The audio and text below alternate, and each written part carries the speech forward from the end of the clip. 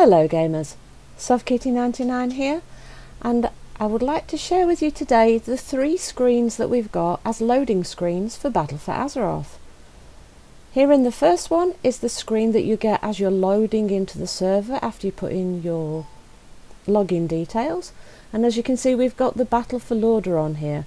You've got the front walls of Lordaeron and the little gate at the front, so it's all very defensible, and in the foreground you can see the battle standards for the Horde and the Alliance, and you can see bits of armour for the Horde and for the Alliance. You've got the traditional Alliance sword and the Horde axe, so it looks like the aftermath of that great big battle that we have before Lordaeron as we start the whole of the expansion off, where we see Anduin raising the people and Sylvanas going full Banshee and screaming for the Horde at us.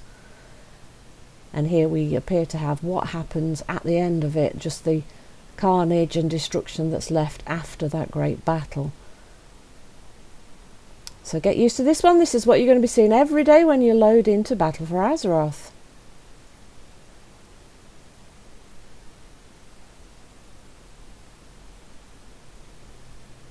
And for the next one we have the Alliance splash screen. Here you can see Jaina in all her new glory with her new model, and on the opposite side you can see the sort of tree-like druidic influence that is very prevalent in Kul'Tiras.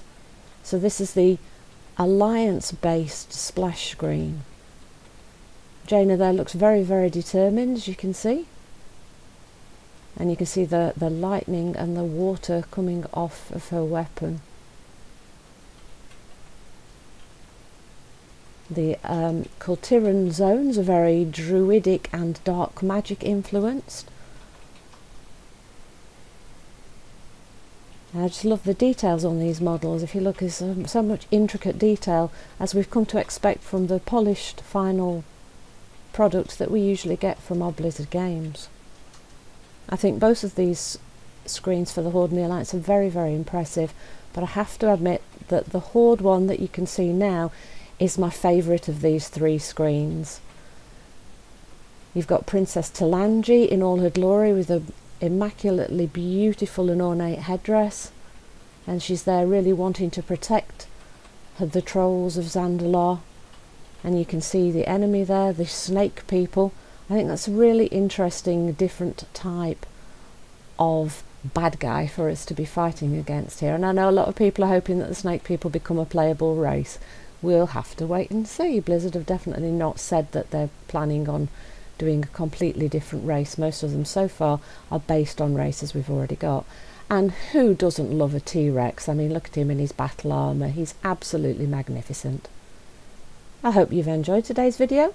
Please don't forget to like, comment and subscribe, and I'll see you in the next video. From SoftKitty99, goodbye!